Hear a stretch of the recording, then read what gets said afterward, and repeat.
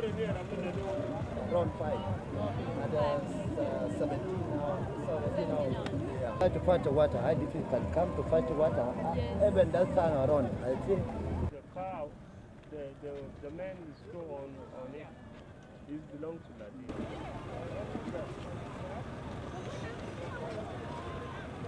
Ladi. We have given out this kind of urge to the police contributing countries to send us as many women as they can.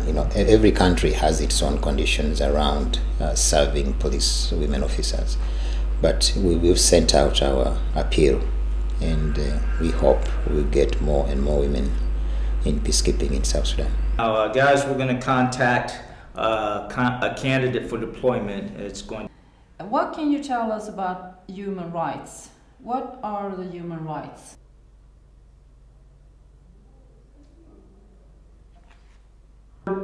Interesting and very attractive to me to work in multicultural environment. You will be notified by the permanent mission within 2 to 3 weeks as to your status. Sometimes even the men who oppress these women, who hurt these women and children, tend to stop for a while and think about it. What is it that we are doing? These are women speaking to us. I think we need to stop what we are doing. So there's such a big impact that our police women have created in the POC areas, and I think this is very good for mandate implementation.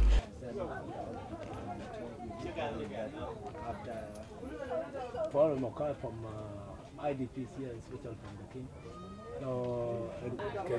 And what was the cause of the fighting? The cause of the fighting is only that a man of the waterfall, in which other children cannot come to play on the waterfall. Okay.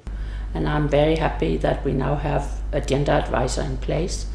And my advice to her is to work very closely with both the police and the force to ensure that gender considerations are incorporated in their work.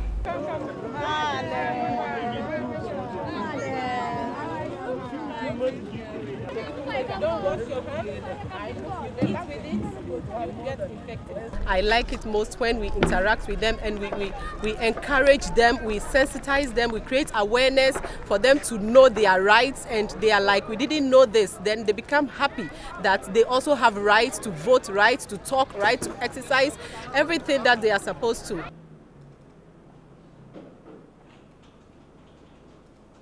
This is Candid Camera. Female Unpols in action. How are you? How are you? Yeah. Can you help me with something? I have one.